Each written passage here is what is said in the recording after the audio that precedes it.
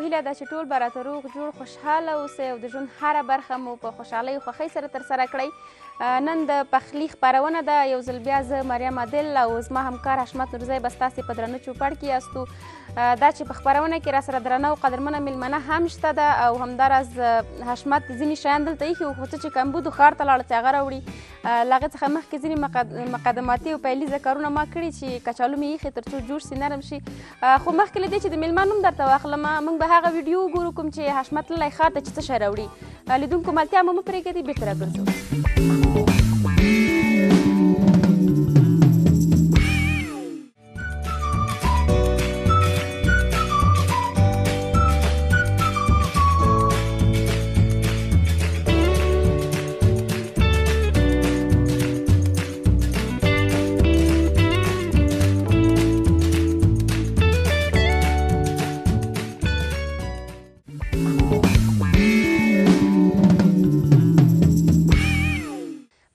خلاص لیدونکو، نو دا د حشمت هم سټوډیو ته راغی. دا چې څه یې راوړي پوښتنه به ترې کوم او څه راته نن تیاروي.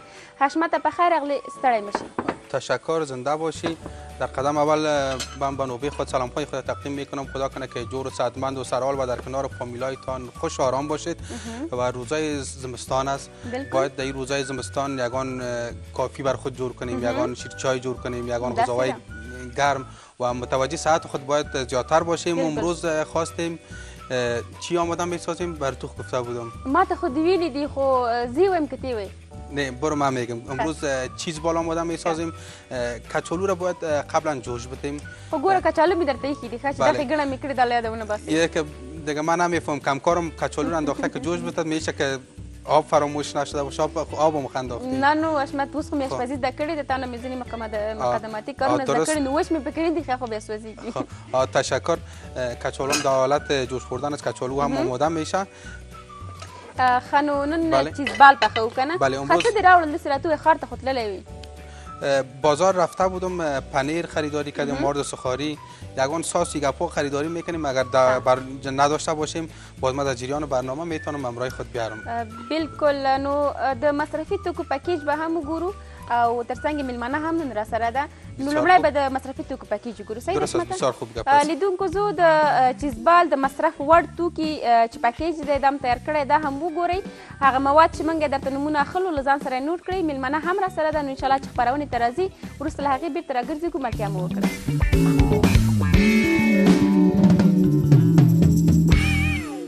د چیزبال مصرفي توکو پکیج: کچالو، چیدر پنیر، جوار، تازه دڼیا، سخاری اوړه، ترمیده اوړه، مالګه، سره مرچ، تور مرچ، ګرم مساله او غوړي.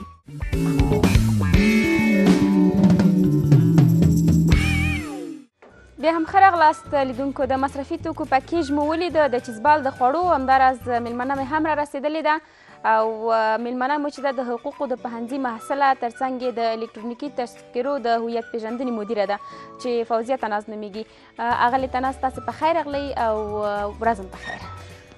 سلام تقدیم می‌کنم خدمت شما و بیننده های عزیز تلویزیون شمشاد در هر کجای دنیا که هستین. امیدوار هستیم که شاد و موفق و سرحال باشید. فوزیه تناز هستم، از رشته استوماتولوژی طب دندان فارغ شدیم و سمستر آخر در رشته حقوق می باشم و همچنان در کنارش در دفتر تذکره الکترونیکی بخش تثبیت هویت ایفای وظیفه میکنم. ډیر ښه. نو حشمت ته مې هم مېلمنې سره ستړي مشي کوي، وار به تاته درکوم. من در قدم اول اینو پرسان کنم که تنهاز چی معنا؟ تناز چی معنا؟ یعنی مفهومش باید بفهمیم و از کدام ولایت هستی شما؟ خب من از ولایت هلمند هستم. خب بسیار خوب. تناز یعنی زیبا دیگه. زیبا. یه چیز زیبا. خب ما اگه تناز گفتن نتونستیم زیبا میگیم. همیشه. درست است. خیر بدقیم تناز تنهاز وای کنه، نو خود چی زیبا ورته وای. بله من زیبا امروز میگمشان. به خاطر خودت زیبا هستی، ما تو زیبا میگیم. تا چیزبال نوشجان کردین؟ چیزبال نه، اولین بارم است که. خب. نو کچالو خو جوړ شوي دي که نه؟ بله کچالو جوړ شده. هغه راوباسه، نو زه مېلمنې سره یو څو خبرې نورې هم وکړم. صحیح ده؟ درست است، مهرباني. ښه دی اغلې تناز، له تاسو څخه خو اول مننه کوو چې کومنټ هم پرېښی و او خپله جالبه خاطره مو هم موږ سره شریکه کړې وه او د دې هیله مو درلوده چې زموږ خپرونې ته مېلمنه شئ. نو بیا هم ښه راغلاست. او بله پوښتنه به مې دا چې په پخلي کې څنګه یې؟ زما په شان داسې لږ وروسته پاتې که نه ښایي په پخلي کې څنګه پخلی کوي که نه په کور کې؟ والا آشپزیم خیلی تعریف ندارم متاسفانه. خیلی یاد ندارم. بسیار غذاهای عادی را میتونم آماده کنم اما کلا آشپزیم ضعیف است. خیر نو هغه عادي خو ته ولې شي کله چې کور کې در سره څوک نه وي مورجانم یا خویندې یا که ورېنداره ولرئ نو کله چې یوازې هستې مکلف هستې چې په خپله تیار کړئ دومره خو کوی شئ؟ نه زمانایی که خانه تنها باشم متاسفانه گوش نمیمانم چون یا غذا از پیش میسوزه یا خام میمانه یا اصلا خوشمزه نمیه. و در خانه مادر جانم و همشیرین مهناز جان آشپزیشان بسیار خوب است و همیشه برای آشپزی میکنم. ډېر ښه. هغه خواړه چې په کور کې تیاریږي مورجانم تیاروي یا خویندې تیاروي هغه مو ډېر خوښېږي که نه بازاري خواړه څله یو رستوران ته غواړي یا لیوزي څخه یخلی؟ نه ما غذای دستپخت مادر جانم خیلی دوست دارم چون دستپختش واقعا حرف نداره. رښتیا هم مورجانه چې هغه کومه مینه چې د مور په خوړو کې پرته وي که نه هغه ډېره خوږه وي او هغه خواړه چې تیاروي ډېر په مینه یې تیاروي نو ځکه ډېر خوږه لګېږي. ما ته هم د مور د لاس پخلی ډېر خوند راکوي. ښه نو ګورم اشمته څنګه د کچالو کې خو مې ګوره اوبه اچولې وي ښه ته ویلې چې همداسې وچ نه ایښي نو بل دا راته ووایه چې نرم سوي که نه؟ خب کچالو نرم شده کچالو رو باید به می شکل نرم کنیم و خودتون متوجه باش که به می شکل ایره پخته میکنیم و نرم میکنیم و به چی شکل چیز بال آماده میسازیم. بخیر سبا شب خانه رفتی باز یا یگان روز رخصتی از این رقم خودت در خانه باید آماده بسازی. زه خو به زه متوجه اوسم نو تناز جانه به هم متوجه اوسئ چې دا خواړه څنګه تیارېږي ځکه اکثره چې تاسې کور کې وږي پاتې کېږي هغې نه به ښایي چې دا زده کړو صحیح ده که نه؟ بله دقیقا. ډېر ښه. ښه نو تناز دا خواړه دې کله خوړلي دي که نه؟ یا این غذا رو تا هنوز نخورده. ډېر ښه. ګورې حشمته پرېږدي د هلمند او د قندهار په لهجه کې یا دا نه استعمالېږي که نه؟ نو خیر یوه نښه دې ښکاره شوه علامه دې نو څنګه پښتو سره څنګه تکلم کوی شي یا نه؟ پښتو را یاد دارم بله در حد حل پرابلم میشه. ښه حل پرابلم میشه. نو تکلم په صحیح ډول نشئ کولی؟ شاید صحیح حد ترازه چی تست کو بله میشه اگه امتحان کنیم. خیر. اغلی تناز کله چې تاسې خواړه خورئ یا غذا که درته وایم چې ته پرې ښه پوه شي عموما تقسیم اوقات یا ټایم ټیبل ورته لرئ مهال ویش او که نه هره غذا چې په مخې درسي هغه خورئ او یا دا چې متواترې و غذا استعمالوئ؟ تقسیم اوقات داریم ما.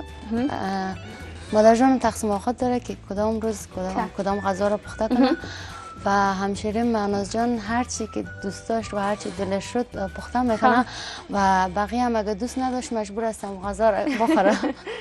خانو بس مجبوریت لامل خوریم څه ویم اول زورش نداریم دیگه مجبور هستیم بخوریم. تناز اکثره موږ جونې یو کارنامه لرو په پخلي کې څوک لاس پرې کوي څوک لاس سوځوي مالګه اضافه کوي دیګ سوځوي کوم یو کارنامه تا کړې؟ ما یک بار دستم سوخته و یک بارم ناخنم شکسته متاسفانه و بعد از دیگه هیچ وقت آشپزی نکردم چون ناخنم خیلی دوست دارم. بسیار به زحمت ما او را جور کرده بودم و او وقتی که آشپزی میکردم شکست.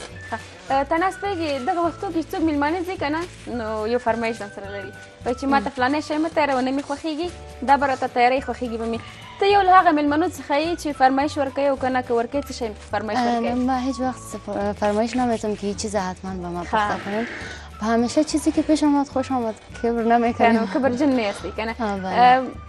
ښه نو څه دې ډېر زیات بدې راځي ځکه ځینې داسې کسان دي ځینې ورسره حساسیت لري ځینې بیا چې دا څېره وګوري دا ایسته کنې مې خوښېږي از قرمه شلغم بده ما ویل چې نجونې اکثر له کدو شلغم دې څخه بدې راځي خو دا د قرمې نوم مې نه اورېدلی شلغم مې اورېدلی چون زمستان است اکثر اوقات که سرما میخوریم مادر جانم کوشش میکنه که شلغم و جوش بده بخورم. ځکه خبره وایي چې ستا و ما بسیار متنفر هستیم و همیشه سر از این موضوع ما و مادر جانم دعوا داریم.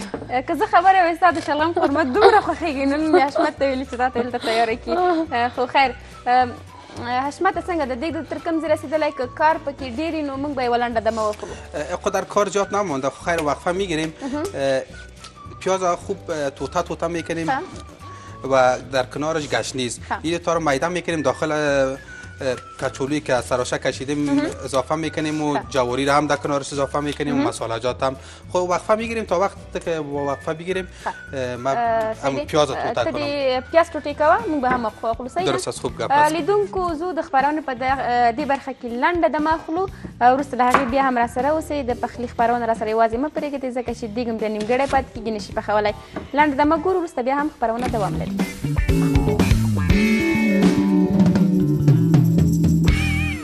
بیا هم ښه راغلاست لیدونکو. نو خواړه مو تر یوه حده رسېدلي دي. نه پوهېږم چې حشمت فکر کومه د مرچ میدوي، نو دا چې په کومه اندازه یې ټوټه کوي او څه وخت یې اضافه کوي اوس به براچی که نه حشمت؟ بله این را اضافه میکنیم. پیاز هم اضافه کردیم، جواری را هم اضافه میکنیم. خودت یک دانه قاشق مربطه هم قاشق خورده بتین وړکۍ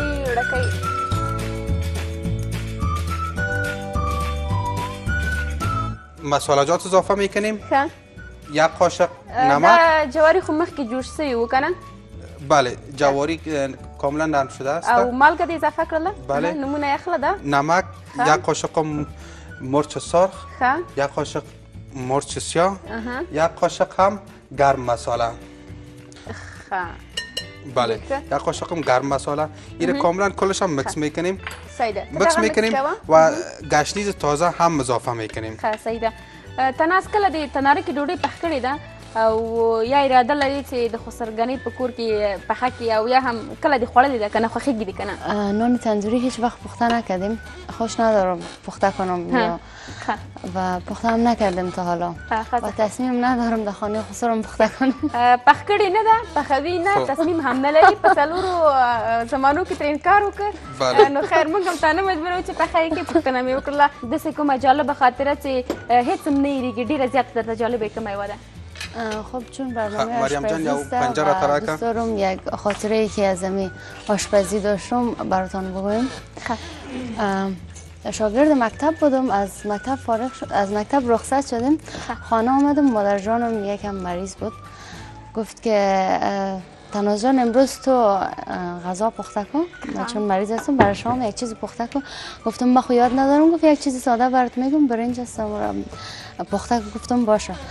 رفتم برنج آماده کردم و سر گاز ماندم و خودم آمدم در خانه نشستم سریال میدیدم. یک وقت یادم رفت که ما دیگه سر گاز ماندیم و او برنج کاملا سوخته بوده که هیچ چیز سالم از اون نمانده.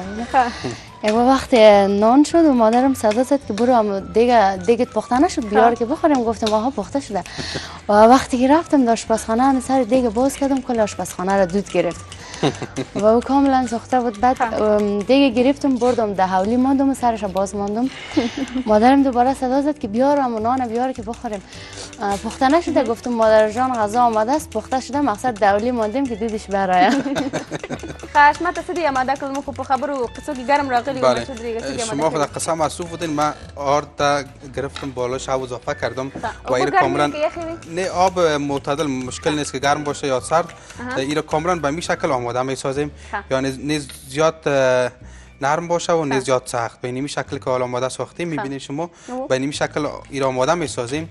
و در قدم دوم این مواد که فعلا آماده ساختیم ما یک چند دانش آماده می سازم. این به این شکل در قدم اولی را انوار می سازیم. بعدا پنیر چیدر، چیدر پنیر به منز کی کیگدی، این داخلش اضافه میکنیم. این به این شکل به شکل بال یا به شکل توپ یا به شکل بال آماده می سازیم. نو حشمت ته دې شیان آماده کوه، همدغه چیز بال چې دي که نه، چیز بال ورته وایي؟ چیز بال بله. نو دا چې نه باید غټ اوسي نه باید واړه اوسي که نه، متوسط حالت بله به می اندازه این آماده می سازیم، یعنی زیاد کلان هم نباشه و که داخلش خام میمونه و زیاد خرد هم نباشه. به می اندازه این آماده می سازیم. خویده به این شکل که آماده ساختیم. قبلا که مزدگاش آماده بسازیم میره باید در قدم اول یاد بگیریم که با چی شکل ایران بالای همراه با مواد خود ایران آماده بسازیم. این داخل می ظرف اضافه میکنیم، داخل آرد که به این شکل آماده ساختیم این اضافه کرده به این شکل نو چې خراب نسی کنه بله آرد سخاری دا داسې ده کنه حشمت اوس مې د دې پوښتنه کوله چې دا څه شی دی ورته ګورم راته اشنا ښکاري که نو مې راته زده نه ده ما گفتم کمی آرد سخاری تو نشه که اوسو نپرد نه اوس اخواته نه غورځوم خو داسې داسې ورته کته مې صبر خو فرصت پیدا نه شو حشمته ته په کار کې مصروفه وې زه له مېلمه سره ما یې پوښتنه کوله نو فکر کوم چې اوس یې وخت را رسېدلی بله این از داخل از این گرفته در داخل آرد سخاری قرار میتیم. دا وړه څه خاصیت لري دا راته این خاصیتش چیست که وقتی که یک غذا رو ما شما سرخ میکنیم یا بریان میکنیم زود خود جدا نمیسازه و این کاملا آماده شده است که هیچ مشکل نداره که وقتی که ما شما به کورا آماده میسازیم بعضی غذاها که به این شکل آماده میشه این که بریان میکنیم سرخ میکنیم هم کیفیت و مزهش بهتر است هم خود از او جدا نمیسازه. نو تو ترقی دا جوړوه صحیح ده؟ به این شکل این آماده میسازیم. یک دانه دیگه ما برای دوستا یاد میتم به این شکل این آماده ساختیم داخل آرد قرار میتیم بعد از داخل آرد میگیریم و داخل آرد سخاری قرار میتیم 4 بغلش با آرد سخاری میپوشانیم. این یک مدت 1 دقیقه 2 دقیقه میمونیم و همراه دست خود یک کم فشار میتیمش که 4 بغل آرد سخاری را به خود جذب کنه. بله. نو لیدونکو په همدغه طریقې سره تاسو همدغه توپکونه چې دي تیار کړئ په آرد سخاري کې کنه دا چیز بال چې ورته خیر زه به توپکونه وایم چې لږ تاسو ته اسانه سي نو داسې دا اشمنته ته دا تیاروم موږ به هم د هیوادوالو هغه پیغامونه چې د چیز بال په اړه لري واورو صحیح ده یو پیغام دغه به واورو درست است تا که پیغام بشنویم ما دیگه آماده میسازم نو لیدونکو حشمت به دا تیاروي او تاسو هم را سره ملتیا وکړئ هغه پیغام چې زموږ یو هیوادوال د چیزبال په اړه موږ ترې اخیستی دی هغه به هم وګورو وروسته له هغې را سره ملتیا وکړي خپرونه مو دوام لري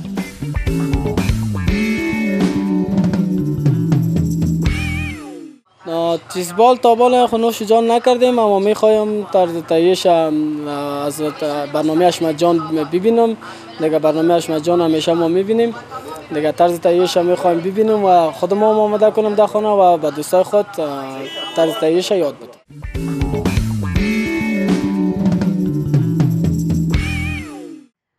بیا هم ښه راغلاست لیدونکو د پخلي خپرونه ده او هغه څه چې ورته اړتیا وه د چیزبال هغه مو تیار کړي دي په آرد سخاري کې مو تیار کړل نو حشمته نور به ته راته وایي چې څه پرې کوو ځکه تر دې حده مې مرسته کولی شو در سره ومې کړله از این تشکر که اینقدر کمک کردی ولی زیبا جان هیچ کمک نکرد ما نو داسې به وکړو چې زیبا به راوغواړو چې مرسته راسره وکړي هیچ مشکل نیست څه مرسته درسره وکړي دا ووایه حشمته کار خو خلاص کړی ده فقط میتونم دیگه برتن بگیرم او خیره داسې ده چې غوړی کې به اضافه کړي هغه به راشي تناز جان وګورو چې دا خورولی سي که نه ودې لړي صحیح اگر خراب شد دیگه مربوط من نمیشه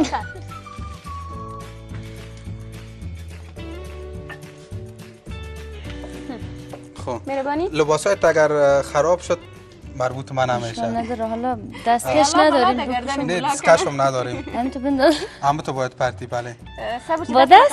با دست بله خب باشه اگر روغن سرخ است مقصد متوجه بسیار زیاد خدایا باشه کمکم کنه استا خوی چیزی نشه روغن داغ ډېر ښه بله چند تا باید بندازم؟ یک 3-4 دانه باید اضافه کنیم یم سومی بله حشمت دا څه د قولو لپاره پکې پرېږدو حشمت خوشحاله چې تناز خو یو څه باشه که من متوجه تناز هستم که نشه که دستاش ایشه در این نسوزه طرف بانو بله بس نو بیا به یې ځواب تو ورکړې حشمته نو ما خو درته ویلي چې دا کار وګوره ما خو نه ده کړی هر چه که خودت نوش جان میکنی برای خودت ما خو اگه به ما بگوی ما کلش رو نوش جان کلش میکنم پر تو جای میشه اینجا؟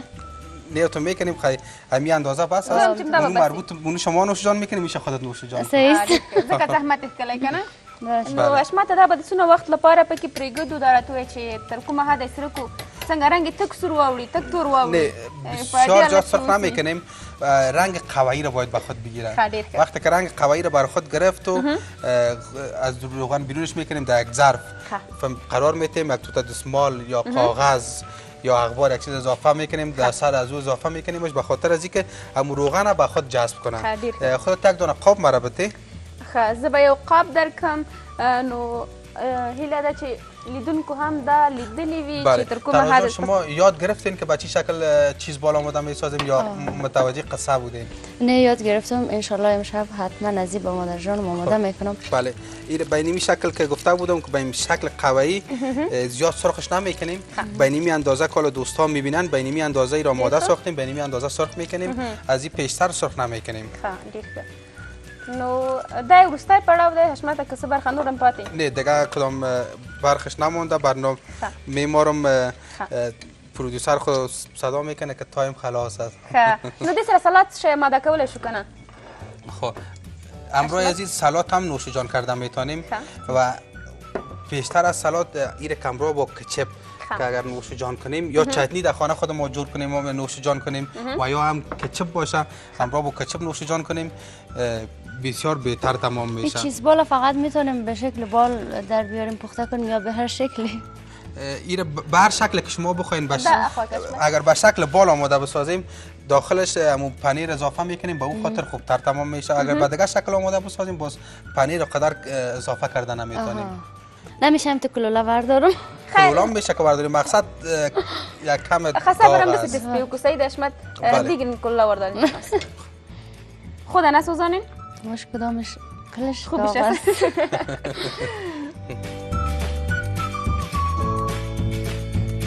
فکر کنم سوختم.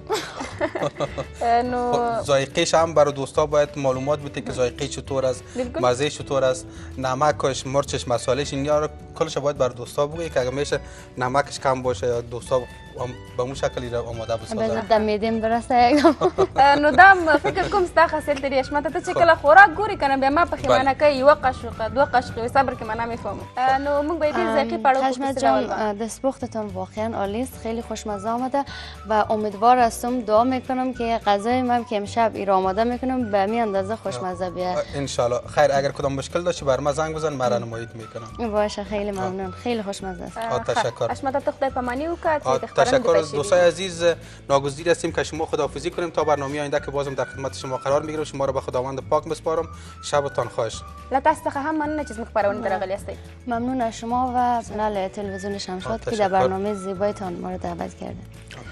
لیدونکو تاسو کولی شئ چې زموږ رسمي فیسبوک پاڼه چې د پخلی ده او ستاسو د سکرین پر مخ باندې ښکارېږي هغې ته مراجعه وکړئ. کومنټونه موږ ته پرېږدئ که کوم وړاندیز لري موږ یې قبلوو. همداراز که غواړئ خپرونه کې مېلمنه شئ هغه هم قبلوو. تر څنګ هغه خواړه که غواړئ چې په خپرونه کې تاسو تیار شي هغه هم درته تیاروو. نو دا وه د نن پخلی خپرونه. تر بیا او بلې ورځې چې زه مریم عادل زما همکار حشمت الله نورزی ستاسو په درانه چوپړ کې حاضرېږو. په پاک الله مو سپارو. ښه وخت ولرئ.